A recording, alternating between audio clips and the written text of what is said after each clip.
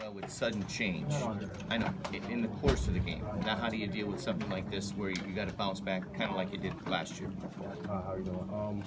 That's just something that we got to look on film, see what corrections we need to make, and attack the areas that we feel that we are lacking in right now. But that's just something that we got to watch on film and correct as a group and as a team.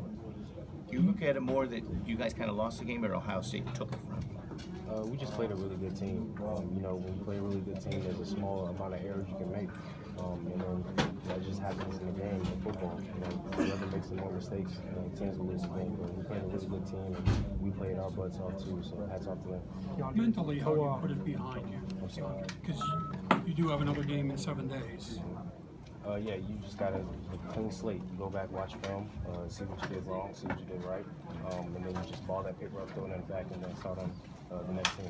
DeAndre, Koa recovers the fumble. 3 plays later, punt gets blocked. Do you feel like maybe the wing kind of got sucked out of the sidelines on that? No, I mean we're the type of team that we know things are gonna not go our way sometimes, and as a team that's adversity, and you got to strike back against that. And that's one thing that our coaches do well, is make sure that no matter what happens in the game, we know something is going to go their way. They're a good team.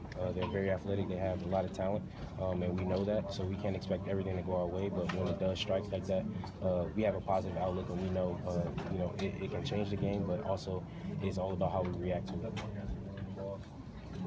DeAndre, do you expect to win when you're ahead by 14 points in the fourth quarter? I mean, you expect to win as soon as you put on the pads to go out and warm up. That's just something that it's a mindset. You can't go in and be cautious of if you're going to win or not. That's something that you got to be in your head. As soon as you see your opponent on the schedule, you're going to win that game. You're going to prepare to win that game, and that's just something you're going to do. It's not something that you just see the score and know you're going to win. Can you describe your touchdown catch? Both players, made play on the ball. I feel like I catch the ball. I caught the ball, and I did catch the ball, and I made the play. Do you guys say anything to each other when you're holding on the ball? No, I don't really talk on the field. What was your sideline like? Excuse me. What was your sideline like ahead 15 in the fourth quarter? Where was the mindset with your group? Our mindset stays the same, to keep the foot on the pedal, to always attack and not let up. And that's something that no matter if we're up by 50 or we're down by 50, we're still going to attack no matter what.